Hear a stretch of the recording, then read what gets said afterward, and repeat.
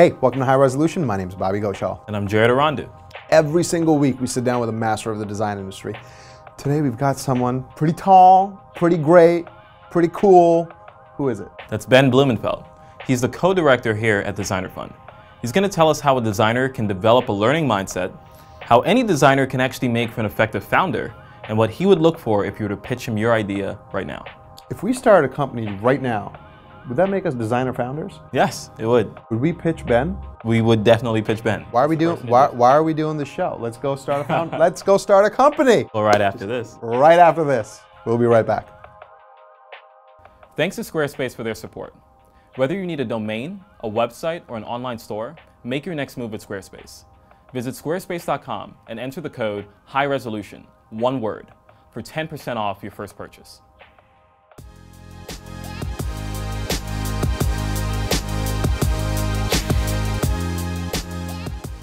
Ben, thanks for joining us. Thank you for having me. I'm excited. So am I. First question, what's one thing about design that's clear to you that you don't think is clear to other designers? So I think this is something that's becoming more clear over time, but one thing that we've been championing that we want to see more designers internalize is that actually designers can make great founders. And so I think as designers start leveling up and broadening their skill sets, they can apply a design mindset to running a company and building an organization. And I think often designers see design as this craft-based thing, right? So it's like visual design or building a product. And a lot of designers still don't see designing an organization as a design problem. But over time, our hope is that we see more of that happening and more designers choosing to take that path. And lead a company. I mean, you're putting your money where your mouth is. You've started a fund called the Designer Fund. Yes. And yeah. Right, very aptly named. Yeah. So interesting. You had this hypothesis that designers could make some great founders, Yes. right? What are the characteristics that you pinpointed in designers that made them so good as founders? Right. So I think, design in general is, a lot of designers have a natural curiosity and a learning. And so one thing that makes a lot of great founders is this trying to apply great design to a space that maybe hasn't had great design. And so designers bring that curiosity to new spaces. Yeah. And so we've seen that time and again where a designer says, okay, well, I don't know much about the space, but instead of just coming at it full steam, they'll start with the research phase and look at the space and understand it. They'll team up with domain experts and kind of try to understand that. And frankly, that's what we did with Designer Fund. Yeah. Before we started, we actually interviewed like 50 other VCs and said, what do you know now that you didn't know when you started? And it gave us a really good sense of that landscape so that when we did start Designer Fund, we actually had all this wealth of information on which to build upon. What were some of those things? So one of the things that people told us was like how much of a hits-based, this is something we heard time and again, how much of a hits-based business this is, meaning it's usually like one or two companies that will return your fund many times over, and without those, if you had a fund of 30 companies, and let's say you had a Twitter or a Facebook or a Google or an Apple in that fund, if you remove that one company, the returns on that fund look pretty standard. With that one company, all of a sudden the fund becomes like this amazing fund. And so it is this exponential curve. And one of the things we heard from investors time and again is that they're over the long run, they're reminded when they start looking at the data. When they enter it, everyone's really optimistic that all these companies are going to succeed and be great. But the reality is you have these huge outliers that are kind of like these fund makers. That's like one example of something we learned early on. So coming back to the designer founder, right? Yeah. There seems to be a set of skills that they just encompass by being a designer that might set themselves up for a good CEO or founder, right? But what is something that might be an Achilles heel for a designer founder if they aren't careful? So one thing that we've seen for designers that become CEOs, there's a lot of non-design work to be done. So yes, if you bring a design mindset to the role of CEO or to the role of founder, there are a lot of advantages to that, right? Designing an organization, designing teams, designing business models. However, there, if you're a formally trained designer and you came through design school and kind of your teaching is about craft and your teaching is about product design, whatever that is, you probably didn't get a lot of like business model training, or you didn't get a lot of training around like, sizing up a market, or even just like, there's a lot of like dealing with spreadsheets and accounting. We've even seen things like, the first time a designer needs to fire an employee. It's like, wait, I've never done this before. Like, how do I, what do I deal with in terms of like the legal ramifications? Do it on a Tuesday or a Friday. Some of these things, like, they're very tactical, but as a founder, you learn along the way, and there's a lot of non-design things that designers need to learn as founders and as CEOs. I actually, so earlier you said one of the things that designer founders have is they don't just jump to the solutions. Like the really good ones start with trying to understand the problem, right. Which tends to be, by the way, I've found one of the hardest parts of the design process is identifying a problem worth giving a crap about, right? Yes. But I also find that another possible Achilles heel of most of the design industry, in my experience, is that most people actually don't do research. Like most designers are so excited because they're so good at just creating stuff, right, that they just kind of jump into the creation process. Yep. How do you, what would you tell those people about what they're missing out on without doing their homework first? I mean, the importance of that is so huge, right? So one of the things we used to talk about at Facebook is there's a lot of people who say design is problem solving. And one of the things I used to say is before you do problem solving, you should do problem seeking. Yes. Meaning understand the landscape, the problem space, so that when someone comes to you and says, we need a redesign of this product and it should maybe work this way, you should be asking clarifying questions like, how do you know this? Why aren't people using the thing that you feel like it needs to be redesigned? And so really great designers will often ask these like clarifying questions, and they'll try and reframe a problem. And even as a young designer, I used to do this all the time. Like even when I did like graphic design, someone could come to you and say like, hey, our menu needs to be redesigned. Why? Well, because people come into the restaurant, like they're not ordering like the expensive food. Okay, well, why do you think it's a menu issue versus like a food issue or a space issue or a restaurant design issue? So like you can kind of like expand the problem space, and all of a sudden like the set of solutions becomes real broad. So you could do it in graphic design even as a young designer, but like obviously as like a designer CEO, you're constantly having to do that. Yeah. Do you think designers are naturally, like, do they have the natural inclination to gravitate toward meaty problems, like, say, policy, advocacy, healthcare, education, that sort of thing? Or, I'm curious. I mean, you're looking at all these companies, right? Yeah. So I don't know that it's a natural. I don't think it's like a natural thing or an unnatural thing. Yeah, sure. But I do think one of the issues when we started Designer Fund, one of the things that we saw was designers didn't team up with domain experts and didn't know a lot of domain experts, and they didn't know a lot of great business people, and they didn't know a lot of great engineers. Yeah. We tend to be a very insular community. So if you go to design school, it's like a bunch of designers hanging out and they're drawing cool things and like designing things in isolation a little bit. Yeah. And now you're starting to have a sense of, oh, actually, it would be amazing if, Omada Health is a great example where you had the people who started Omada Health actually like spent a year at IDEO looking at healthcare and becoming kind of domain experts in that field. And so more and more we want to see designers team up with domain experts to understand what are the issues in these various fields. And by the way, they're hairy, right? Like they're difficult, they're complex.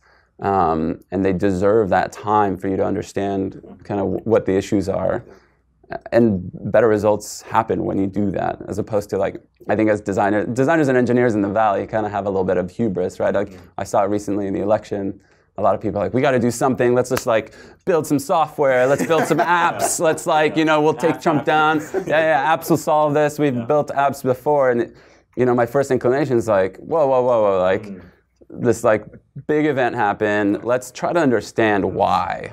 Like take a moment, like yes, we all want to act and there are things that we can do to act, but like take a moment, Do you know anyone in government? Do you know anyone at the ACLU? Go talk to the ACLU. Understand like what's going on there. Go talk, to different politicians and try to understand those issues, and then start building something. So I do think like we tend to think we can just throw apps at the problem or throw design at the problem, when really sometimes we can do with more stepping back and understanding a space.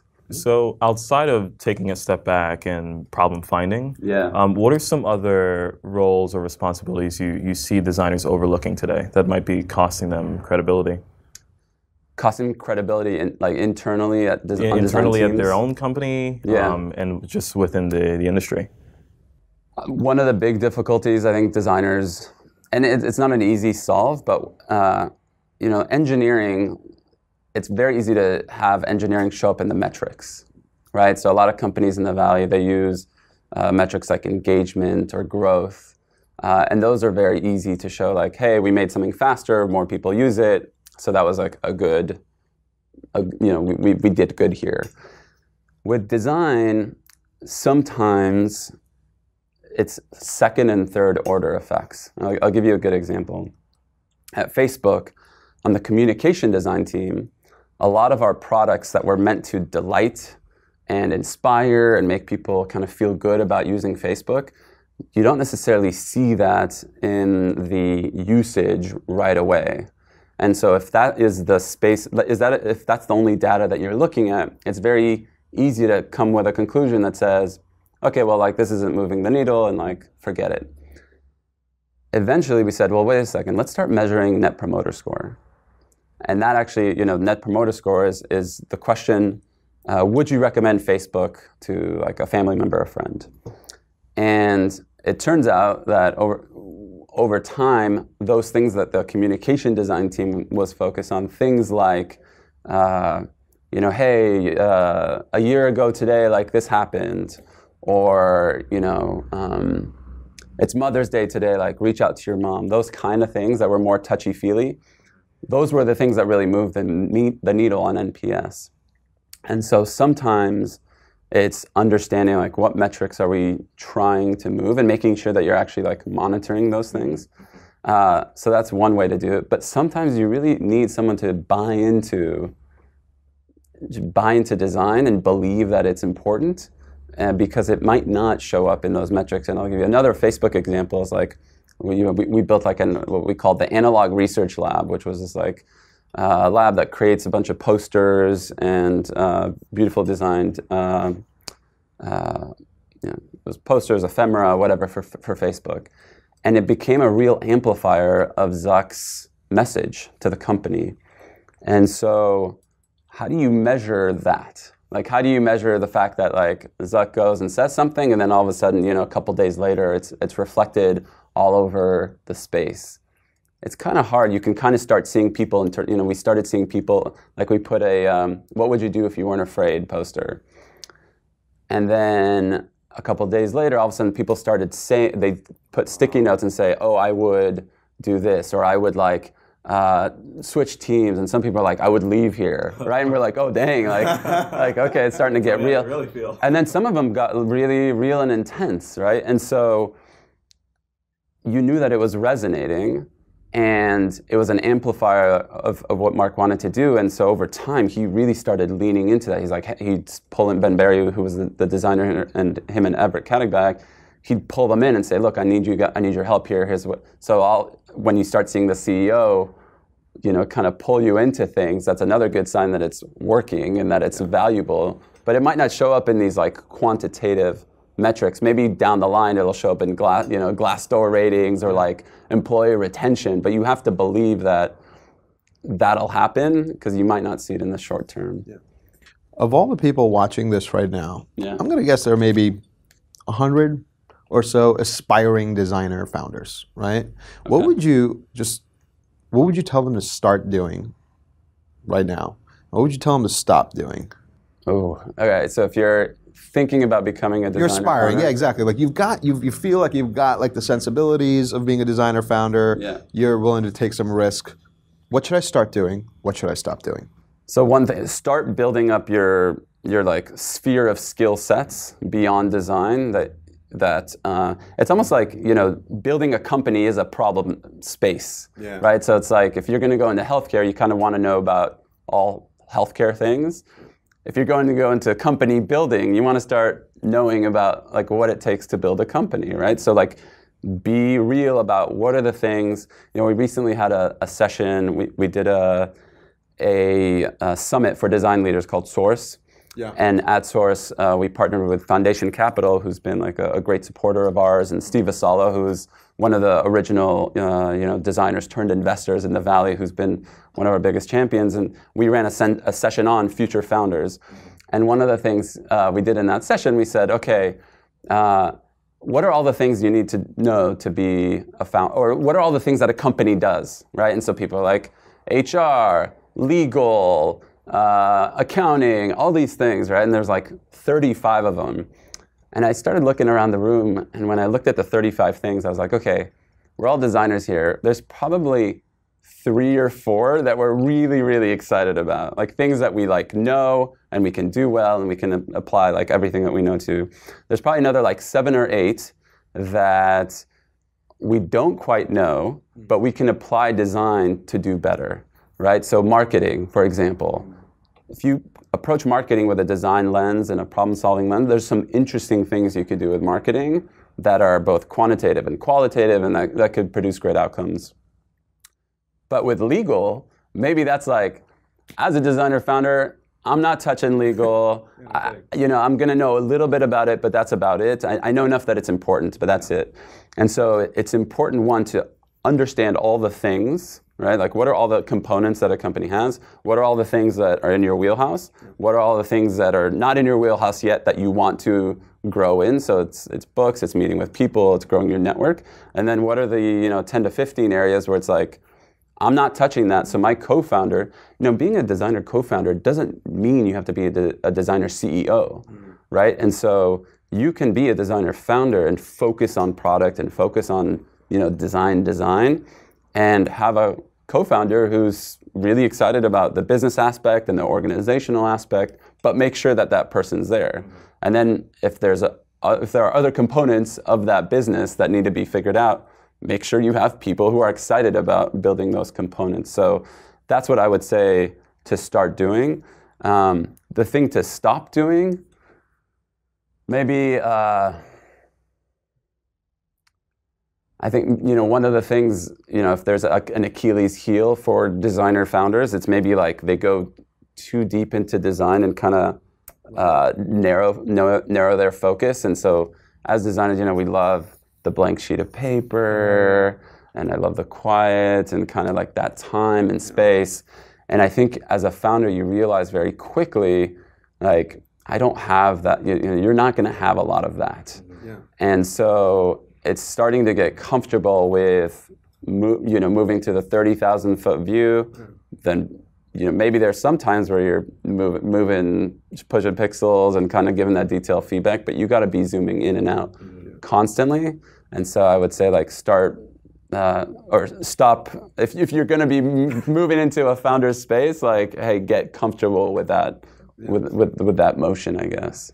So we've spoken about going wide and understanding the space that you're trying to enter if you are becoming a founder, and then knowing where to go deep, right? Yeah. Focusing on the going wide now and like entering an industry that you might not be familiar with, say healthcare, policy, whatever it is, right?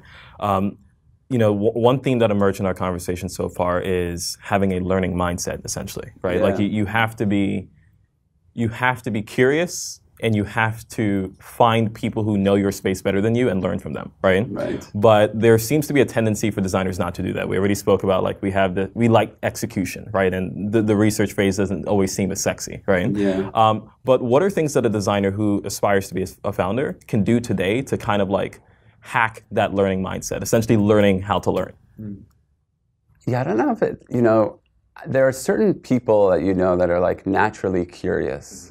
Right, and I have a friend who basically, like, we'll go to, if we're at a party and there's like a table with some books on it, like it could be just like raging party, people hanging out, whatever, and all of a sudden you find him in the corner and he's like reading through some book on some topic, and he's like, oh, it's really interesting, like you guys should come, like, and you know, or like walking around a city and you just see, you know, there's so many times like we're just walking through a city and you just take everything as, you know, okay, someone's thought this through, or like you don't even question why things are the way they are.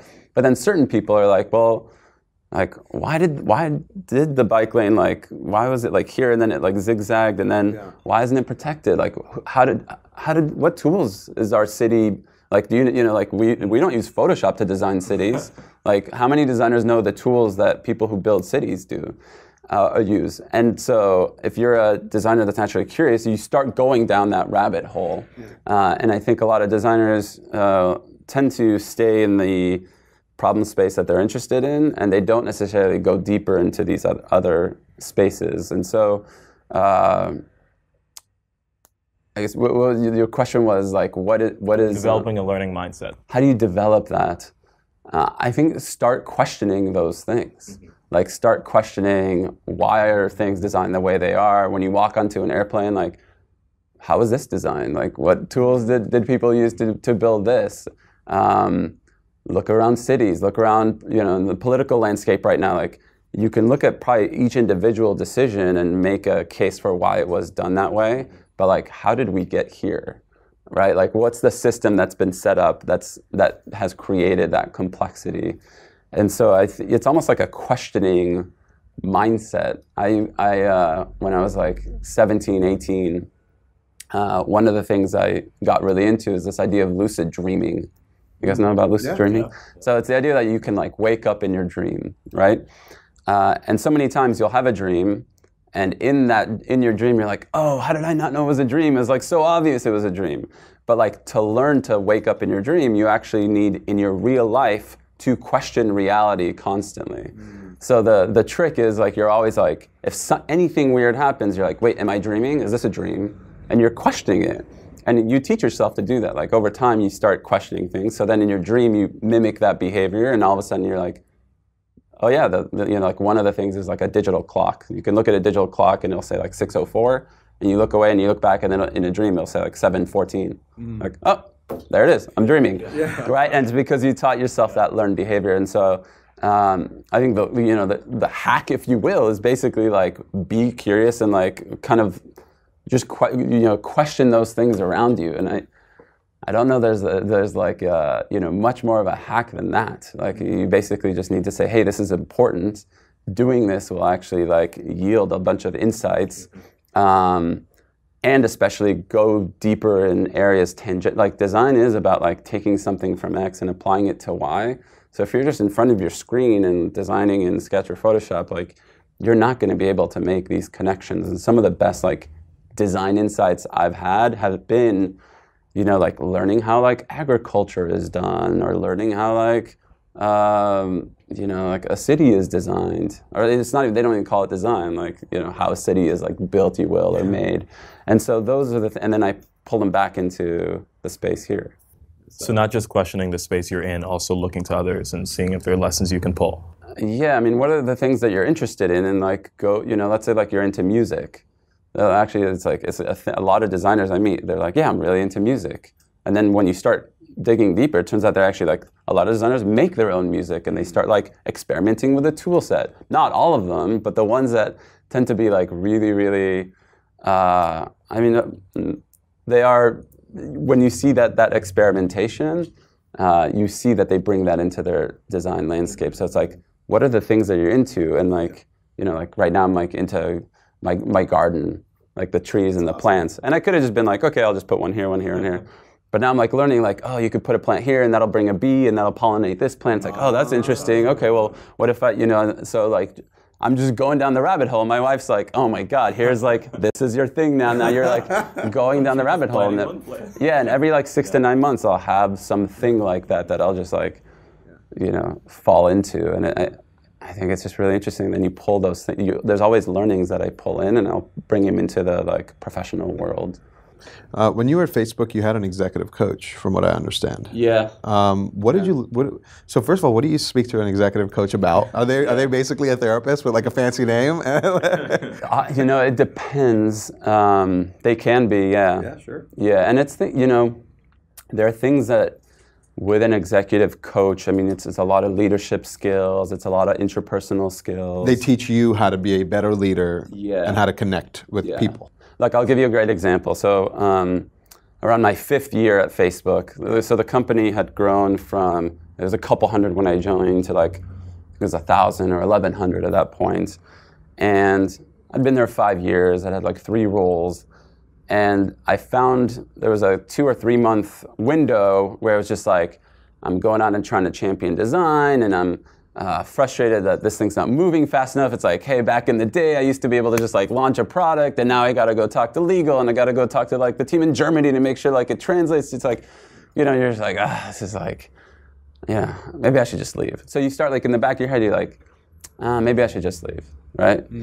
And so one of the things that my executive coach talked to me about, you know, so when I come into a session, and by the way, she never came in. It was always, I'd put headphones on, so actually her voice was almost like in my head. And it was really unique. I still to this day don't know like the physical manifestation of this like sentient being, you know, so she had this like great voice. She's like, hello, Ben, like how are things? And I'm like, I'm having one of those weeks again where I'm like, you know, maybe I should leave. Yeah. And she goes, are you going to retire there? And I'm like, what? And she goes, are you going to retire at Facebook? I said, no, I'm not going to retire here. But like, I'm starting to like, 65 years old and still like, you know, Facebook, yeah, like working on building apps and news. I was like, I don't think so. Like, it'll probably be a totally different thing. But I you know, I said realistically, yeah, I'm probably not going to retire here. And she goes, okay, well then, if is not the right question, right? The right question is, when will you know it's time to leave? I said, oh, man, like she just, you know, it was like with that one thing, it was like, whoop, like flip, and I go, okay. And she's like, so let's start thinking about what are the conditions under which you know that it's time to leave. And so I put together these like 7 conditions that if they were true, if like 6 of 7 were true, I would know that the time had come. Right. And so that, by the way, that's a great, I mean, she pulled like a design move, right? It's a reframing of the problem, asking the right questions. So sometimes, and I'm not gonna go to my manager usually and say, look, I'm leaving, or it's time, you know, like I'm not feeling like I wanna be here anymore. You can do that, but like, you know, sometimes you want someone who's out of your workspace. So an executive coach can be that person where they have no skin in the game in terms of like the intra-company politics, and so they can be really good at helping you walk through those problems. And by the way, some of them who, if a lot of people in your company are dealing with that person, like, you know, it's like, I don't think I'm good enough to be a manager here. And she goes, you know what, like almost everyone at your company feels this way. And you're like, oh. Because she has that, you know, she has those interactions. She's like, everyone thinks that. I'm like, really? Everyone seems to be like crushing it. And she's like, nope. All of you think you don't belong. All of you think you're not good enough. All of you think you're not smart enough. She's like, so, but you all are. So like, you know, like, you know, so they also have that kind of point of view, which is really nice. So those are some of the things that I worked with the exec coach. And it's really you know, it's, by the way, it could be really expensive. So like, it's tough, but if there are more and more coaching resources that are more affordable these days, and so I definitely recommend it if you're starting to become more of a leader. And the other thing we want to see is, like, we only got them as managers, which I understand why to only give it to managers, but there's many leaders who are not managers who are dealing with a lot of these same things, and so we want to see more companies provide that to people across the board. So the reality is most of the people watching this don't have access to executive coaches, right? And probably won't for a while. But I imagine there are some resources that they can tap into, whether it's books, podcasts, movies, whatever it is, that can help them at least capture 80% of the value and help them move forward in their career, right? What are some of those things? So there's a couple. So I'll talk about books, and then I'll talk about some things where you can lean on peers or friends. So 2 books that I highly recommend. One is a book called Conscious Business, which seems like a cheesy title and seems like a very businessy book, but actually was one of the books that was introduced. I think Searle introduced it into the Facebook culture, and since then it's become like, it's like the first thing I do when someone joined the company. I would have one-on-ones, and we'd go through chapter by chapter in this book, and it gives you you know, things like concepts like unconditional responsibility is one of these concepts, where you're always looking at like, what's something that I could have done here to have come up with a better outcome. So you'll hear people say like, oh, sorry, I was late for a meeting, traffic was bad. Right, well, you didn't, like, what, traffic was bad, yeah, and traffic can be bad, and so what you could have done was leave earlier, right? And so someone who has kind of unconditional responsibility would say, hey, sorry, I'm late, I did not leave early enough. Or, you know, you'll often hear in companies like, hey, sorry, I'm late, I was in a meeting with like some executive, and that's why I'm late to your meeting 10 minutes. So what are they actually saying is, I actually valued their time over your time. That's why I'm 10 minutes late to you. But if you're unconditionally responsible, you would say, you would actually own that and say, look, I was in a meeting with, you know, some whatever, like Mark, Searle, whoever, and that's why I'm late. And so also, by the way, if you're in that meeting and you know that that's what you're going to say, when the meeting time is supposed to end, you would turn to that person and say, look, I have someone waiting for me in another meeting. I want to make sure I'm there on time. I'm going to have to leave right now. Right. And you have that control, right? So that's like one concept. And when an entire company has that, all of a sudden, like the interactions become people are owning the things that they do. So it becomes like really, really valuable. So that's a great one to go through.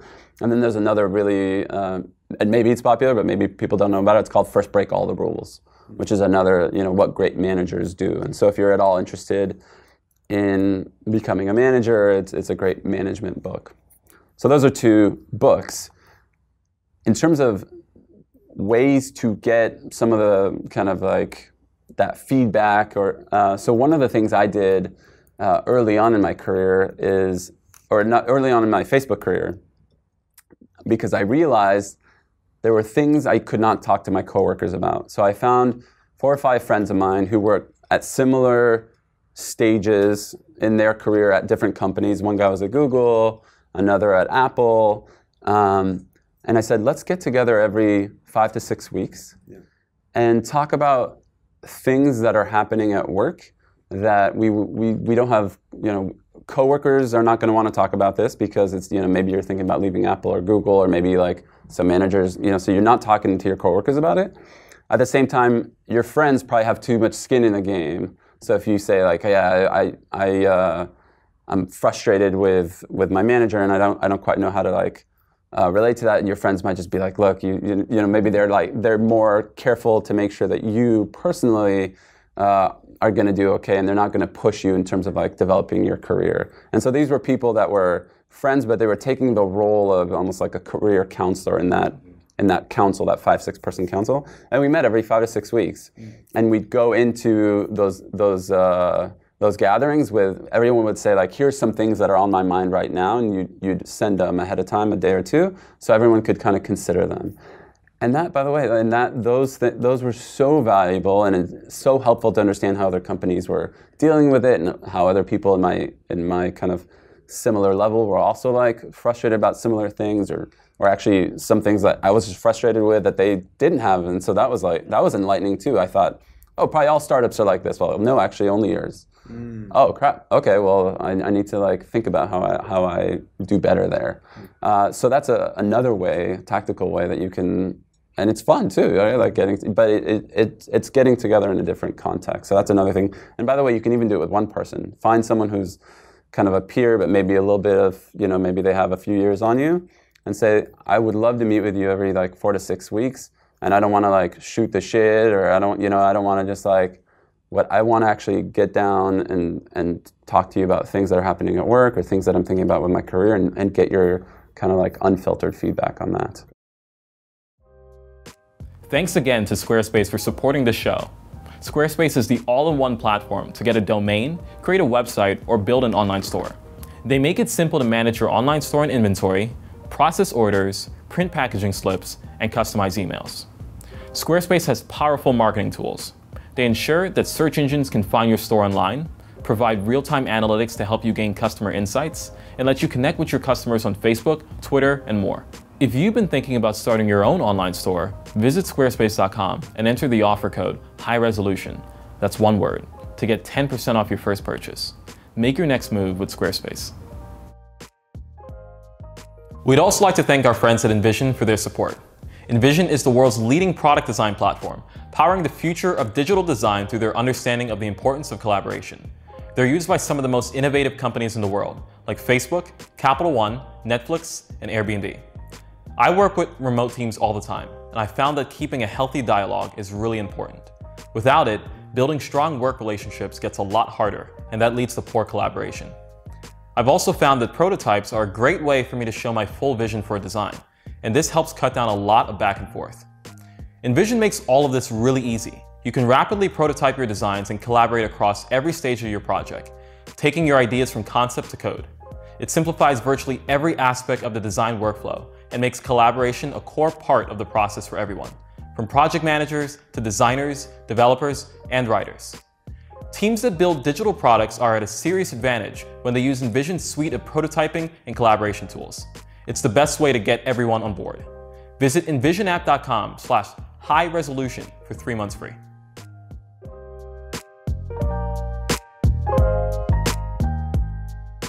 Okay, so you're a partner at Designer Fund.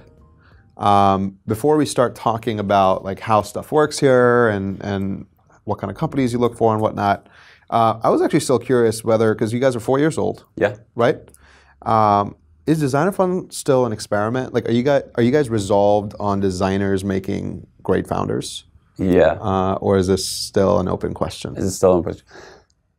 Designer Fund, I think, well, maybe experiment is going too far, but I think we always want to be assessing our assumptions constantly. And by the way, like, I think great design is that. Like, you want to be constantly saying, like, is what I took to be true 6 months ago still true? Yeah. And in venture, by the way, one of the things we are learning is that things are changing very fast, like constantly, right? This isn't graphic design. This is it's like, hey, in December things were like this. Now it's March, and actually different dynamics are taking hold, and there's different players, and it's a constant change, and so we want to be testing everything constantly.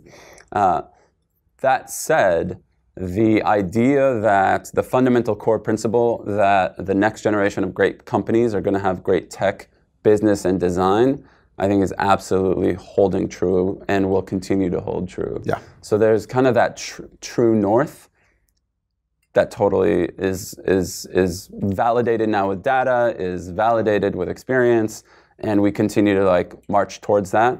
The ways that we do it is going to be constantly like, we're always trying new things. We just had the summit for 200 people. That was, for us, we've always taken a very intimate, deep, authentic method to events. And again, Steve at Foundation was like challenging us, hey, could you bring that authenticity to scale? And so this was a 200-person event, and you can definitely see how a 200-person event would all of a sudden lose that. Yeah. But we kind of brought the Designer Fund depth and intimacy and vulnerability and openness. Yeah. And the feedback so far has been like, you guys did do it. And so that was an experiment, and it worked, and we're going to probably continue to do that. Yeah.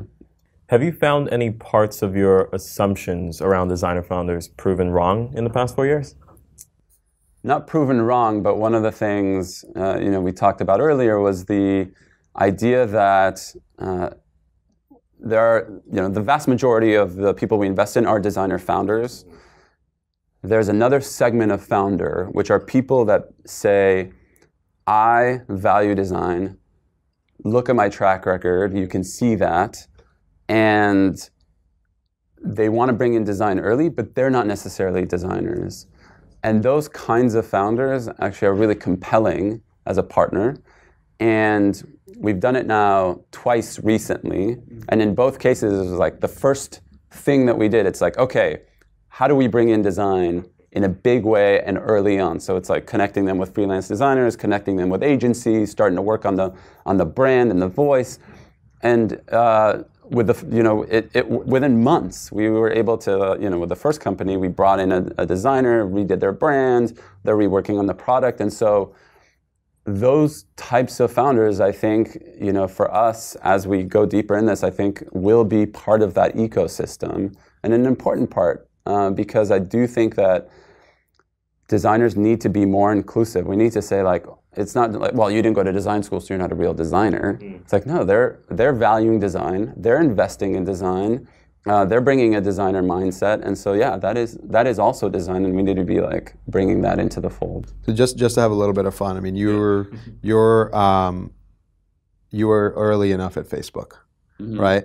I want to test the waters on how Designer Fund defines designers. Yeah. Okay. You worked with Mark Zuckerberg. Would you have invested in Mark Zuckerberg through Designer Fund? Is he a designer founder by your definition? Yeah, I would say so. Mark is someone, would I have invested in 2004, Mark? Yeah. I don't know. That's a good question. I invested with my life in 2006, Mark, right? And the thing that Mark had by the time, by the time I joined, is he absolutely valued design. Sure. And by the way, he got better and better and better at it as time went on. But Aaron Sittig, who was the first designer, so that's one signal. We look at as Designer Fund, we look at how early did you bring design in? And Aaron Sittig was one of the first hires at Facebook. And Aaron did a great job of kind of partnering with Mark and showing him the value of design. And so by the time I came, he was bought in. He would sit, he literally sat designers in front of his desk so that design is very visual, right? Coding is lines, you can't quite see what coders are doing. Design is very visual. We had these big 30-inch monitors, and he could just kind of peer down and see what was going on. And he'd walk by and just be like, so what's going on? Why are you doing this? And so it was very clear that he was valuing it and believed it to be a very important and a key part of building Facebook early on. So yeah, I would say, I would hope, I invested with my life and time. And so yeah, I would hope the next person like Mark that comes around Designer Fund that we would invest in them too. You better hope that. Yeah. That would be amazing. It's a hits-based business, right? Exactly. So you've had the opportunity to invest in many companies in the Bay Area, surrounding, in the design space, right? Have you noticed any patterns on how the best companies approach design in their business? The best companies, how do they approach design? Best companies you've invested in approach design in their business. Yeah, well, so one is the ones that we invest in, at least invest in it, right? And so we're already kind of filtering for that. But actually, there are a lot of companies that don't have that, and so you can see the impact of design early on. I was telling you guys, even in there's a company that's in the healthcare space, and they invested a ton in design early on. When it was two people, they invested in design, and that creates the trust. And for a lot of people, it's well, you don't need to invest design when it's just the two of you. Just try to get customers. And the founder said, well, no, actually, design is going to be the way we do that. It's not going to be through ads, or it's not going to be through some of these other methods, but actually by creating a product that people trust and want to use. And design is a key way to do that. And so, just fundamentally, those companies are investing in design early on, as opposed to thinking about bringing it on later, when they're 80, 100, 200 people. In terms of how they do it, I think you do see, one danger is going too deep into that craft mentality early on. And I think the companies that do design best early on understand the iteration, and that there's a speed element that you need in design early on, and not to be too precious with it. So quality is important, craft is important, product, building a great product is important. At the same time, you cannot be going off for 3-4 months off in your own world without testing your assumptions, without putting lo-fi prototypes in front of people. You just don't have that luxury. Time is not on your side. So at the early stage, the best way to do design is really, you almost need to be comfortable. There's a famous saying where it's if you feel really good about the thing you're putting out, you've waited too long, right? You should always feel it's not quite there. It's not I didn't quite get it, and that means you put it out into the world. I think that's the Reid Hoffman thing, right? Yeah. Never feel you're okay, it's perfect. So yeah. So I'm a designer, right? This is a scenario. I am a designer, but this is a scenario. This is also hypothetical. Yeah, I'm a designer, and I have a startup, right? Okay. And I want to pitch you. I want your money. Yeah. Your Designer Your fund. Bunsen. Yeah, all the buddies. Yeah. All your money. You want it all. What would you be looking for in me, in my pitch, in the first meeting? We have a very, I think like in terms of what we look for, it's not super, there are things that we've innovated on, and then there's things at Designer Fund that we say, we don't need to innovate on these things. And in terms of like what we look for, I would say like we look for what most VCs look for, but the thing that we add on top to it is design going to have make a fundamental difference in the outcome of this company? Like, can they actually win with design? And so we look at things like, is the market massive, right? Like a lot of time, and by the way, like designers, I don't know if maybe it's because we only look at designers, but there are definitely designers who kind of go into these niche areas, and it's an interesting space, and you can probably create some business around it. But for venture, you need kind of big outcomes. And so without a big market, like you're just not going to get there. We liken it to like a wave. A big market, it's like you can have like a beautiful surfboard and you can be super talented. And if there's no wave, you're just going to sit on the water. And the market is that way. That's a great analogy. Yeah. Right? And so big market, mission-driven team. Like there's like a founder problem fit. Right, so if you're gonna like look at creative tools, I'm like, okay, well that's like this guy's just been using creative tools like forever. If you came to me and you said, hey, I'm gonna change the way like glasses are manufactured, I'm gonna be like, well, you've never dealt with, you've never even looked at, you don't even wear glasses. Like, why are you doing this? Why is this important to you? And so we look at someone who comes to us and says, Max Ventil, who started Alt School. He's one of the most phenomenal founders, and he came, he goes, the past 10 years have led me here. Like, I've been explicitly developing my knowledge and skill set for a decade so that I could take the swing with Alt School, right? That when someone comes to you with that, then okay, like this is a serious person who's like, they're not just like, yeah, we're gonna try this and then we'll pivot to this other thing. It's like, no, this is what I want to do. I know the space like the back of my hand. I know the people I want around it. I have the skill sets to make it happen, and that that speaks volumes. So that's another founder problem fit, market. Traction, often when we invest, there's some sort of traction happening. And then we look at the product, right? So by being product designers, we can actually assess, is this way better than what's happening, what's available, right? So Remix is a company that was started by 2 designers and 2 engineers out of Code for America. And they built a new way to design public transit.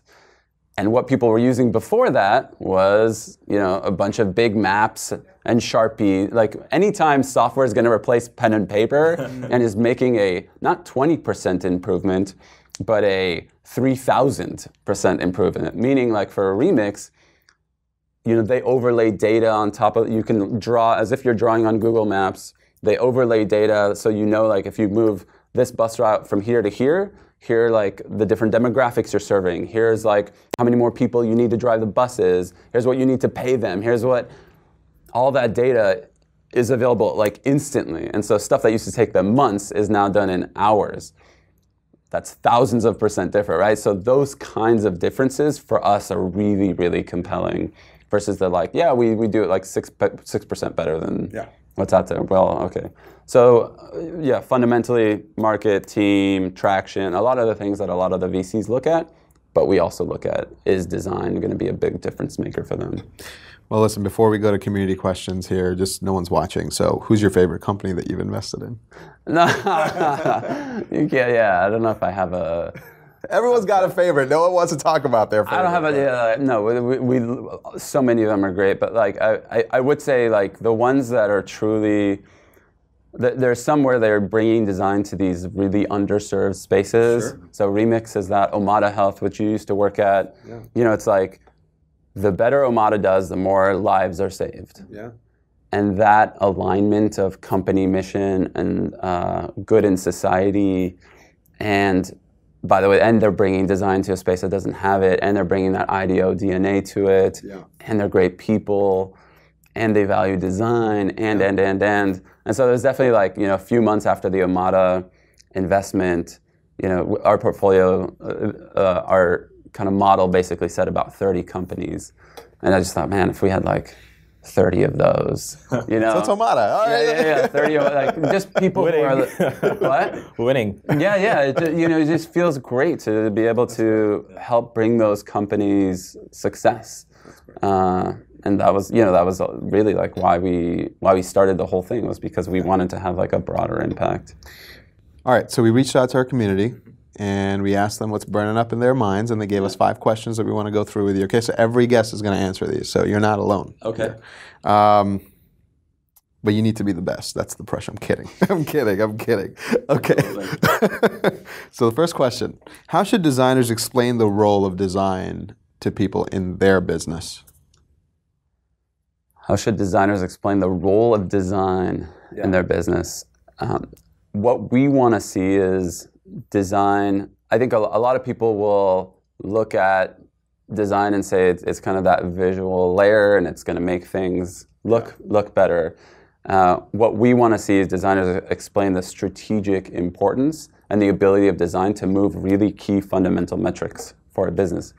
And you can show that, you can show that in key metrics like engagement and growth, and design can move a needle like that, like engineering does.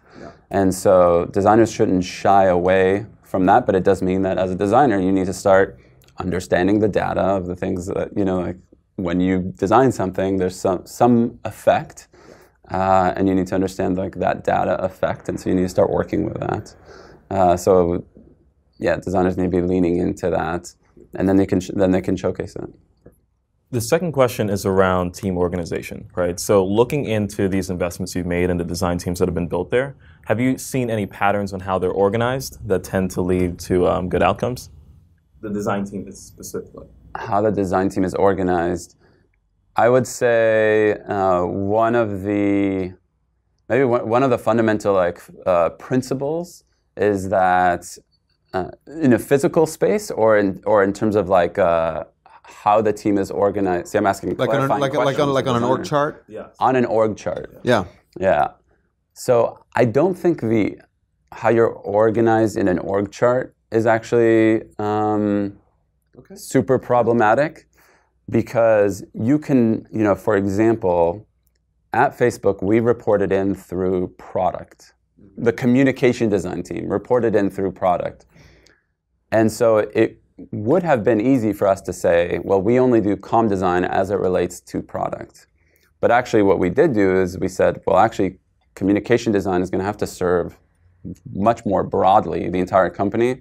So even though we reported in through product, we started meeting with other parts of the company and say, what would you do with great design resources, whether it be HR or legal or sales?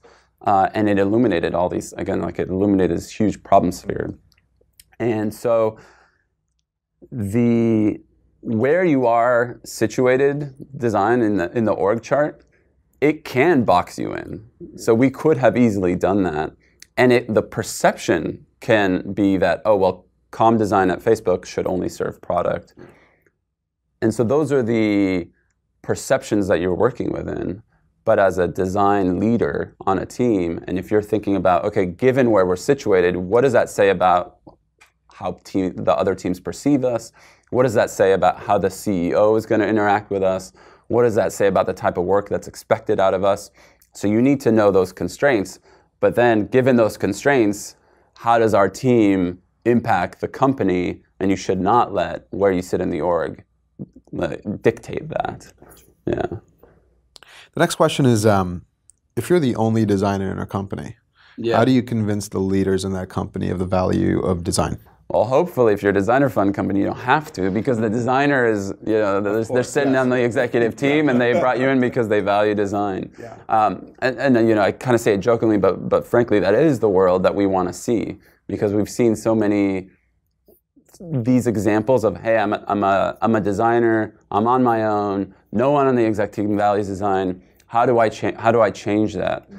And part of me, when I heard those stories, I say, you're a great designer. You shouldn't be spending half your time trying to convince folks of the value. More. It's absolutely. Go work at the growing number of companies who say, We value design. We're just going to give you that runway. We know the impact it can have. Like, go be a great designer. Come be a great designer here. So that's like, one mantra. But if you are like, for whatever reason, hey, I'm in a company, people don't value it, what can I do? So you got to almost like demonstrate the value through execution. So it's not being frustrated, they don't get it.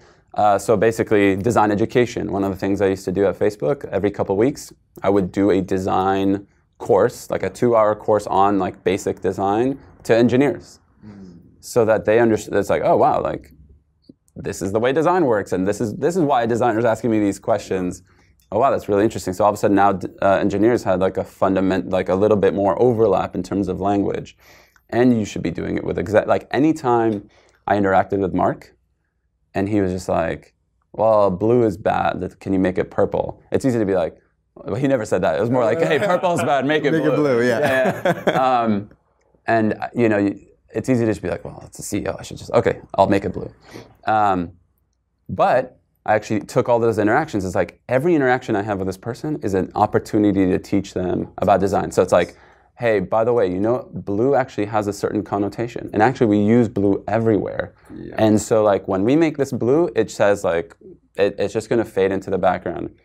If we use green, actually all of a sudden this thing's gonna pop more. And by the way, we're gonna see it in the metrics. Or I actually already tried it, and actually green works way better. Do you still want it blue? Right? That's the best. Oh, yeah. Yeah, we've already tested it. Yeah. And so use all the interactions. Instead of being frustrated, people don't get design, say, okay, people don't get design. That is a way for you to teach and educate. It's an opportunity, and teach people about design. So that's like one way. Demonstrate its value over and over. So I think like it's easy for designers to like do design, go on to the next thing, do design, go on to the next thing. Eventually I got to the point internally where I said, what if I treated our team as a company? Right? So inside Facebook, the stuff that the comm design team did, how would I market that? The same way a company would market to an audience. So I said, okay, well, I'm going to start a newsletter, internal, where it's like all the highlights of what the team did over the past like month. And I would show the metrics, and here's the work we did. And so I was treating it as, almost like its own internal like a company, and using all the things I learned to bring Facebook to the world, to bring communication design to the company. Right. And all of a sudden that mindset really allowed us to educate people on the value of it. And you started seeing more people like, hey, can you do this for us? Hey, can we work with you? And it's like, we don't have time, but we can connect you to freelancers, we connect you to agencies. And all of a sudden like the amount of love and respect for design and desire to work with design grew and grew and grew. So that's another thing you can do. That's awesome.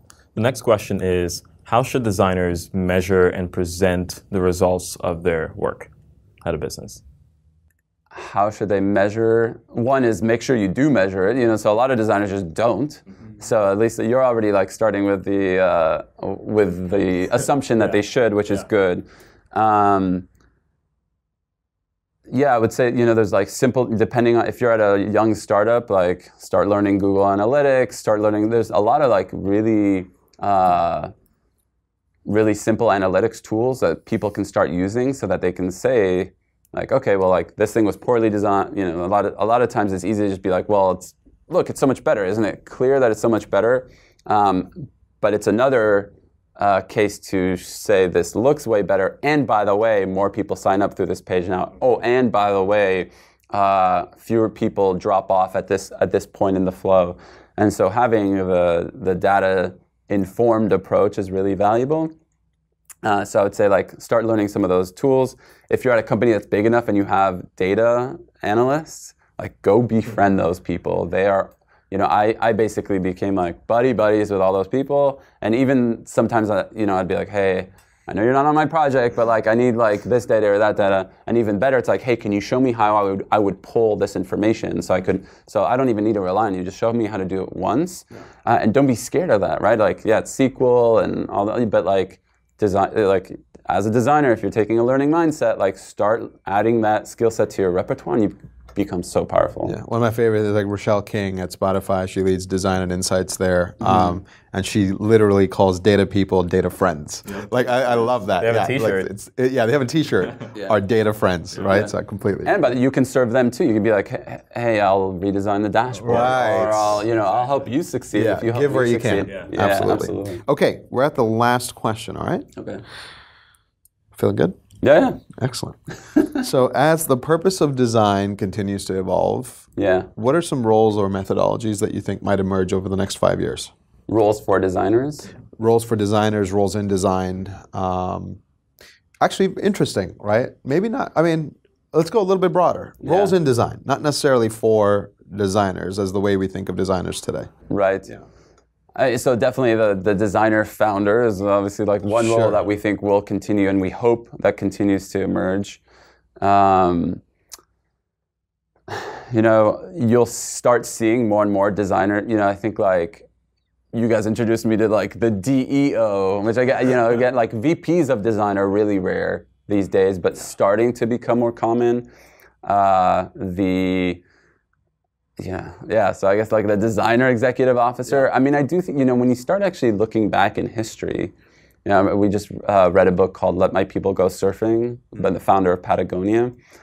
And you read his story and you're like, he was a designer founder. Like he absolutely he started by designing climbing equipment and building and manufacturing and making it. And so he maybe doesn't say that he's a designer, but all the activities and everything he did and everything he like considered and quality and care, and he's a designer. Yeah. And so I think that we are going to see this like much more inclusive view of design, where design is now being taught in a bunch of business schools, which it's like a double-edged sword. But you will see people who are more maybe like business-oriented or analytical starting to come into design and bringing that kind of not the crafty viewpoint of like capital D design, but more of like an entrepreneurial mentality, entrepreneurial background or a business background into the design sphere that I think is going to be really interesting. And it's easy for us, and I know I had this too. It's easy as designers to be like, they're not real designers. Like they don't get it. They're not part of the tribe. But like, I actually think it's really important that we do try to bring them in and try to learn from those people and try to be more inclusive. I mean, really, like the world that we want is not one where design is still held by a few, but like I think all designers would be, if I said, hey, design's going to be taught in elementary school, we would all want that. Yeah. Well, what would that mean? It would mean like all of a sudden design is like English or like math or like science, like it can become a thing that everyone is taught. Yeah. And in that world, all of a sudden, it's like good design is like de facto. Yeah. So that's the world like we all want to move towards and live in, right? So I think we need to be more inclusive if we want to move into that world. That's a good positive note to end on. Thank you so much. Thanks, yeah, absolutely. Thanks, guys. Hey, you made it to the end. Congratulations. Thanks for watching the episode. I really, really hope you liked it. If you did like it, please leave us a review on the iTunes store. And by the way, if you have any questions that came up because of the content that we covered with our guests, go on YouTube, go on Twitter. You can tweet us, you can leave us a comment. We'll get back to you. We'll help you as much as possible. At HighRes Podcast. That's the screen name or the handle for Twitter, for Instagram, for Facebook. Find us. Talk to us. We want to converse with you. We're not going to leave here, by the way, without also thanking our friends at Searle Video. They've been an amazing partner on this entire project. So Searle Video is a creative studio based out of Portland, Oregon. They've helped creative communities tell stories for over 10 years. They've done advertisements, behind the scene footage, and documentaries for companies like Google, Slack, XOXO Festival, Adobe, Intel. They're incredible. They've traveled with us through the entire country documenting these stories with our guests.